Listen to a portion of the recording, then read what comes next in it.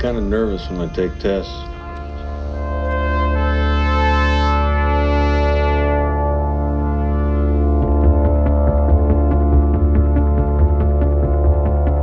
In the dawning world of artificial intelligence, OpenAI have unveiled WorldCoin, a digital passport technology aiming at proving its holder is human.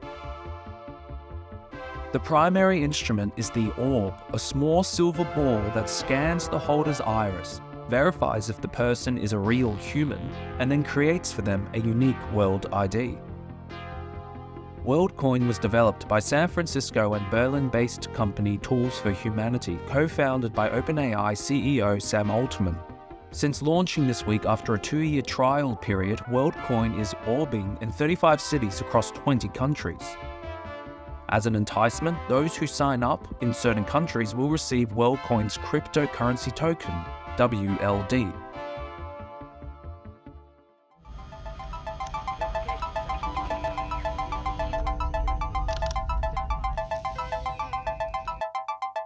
According to WorldCoin, the orb uses biometric imaging with a variety of camera sensors and machine learning models to analyze facial and iris features. With this photographic data of the iris, several machine learning models and other computer vision techniques creates an iris code, a numerical representation of the most important features of an individual's iris pattern. WorldCoin's research has concluded that iris scanning is the most accurate biometric identifier due to the data richness of the eye, helping to resist identity fraud and differentiate between billions of people worldwide. WorldCoin also believes they can help provide a digital identity to 4.4 billion people worldwide who either don't have a legal identity or have one that can't be digitally verified.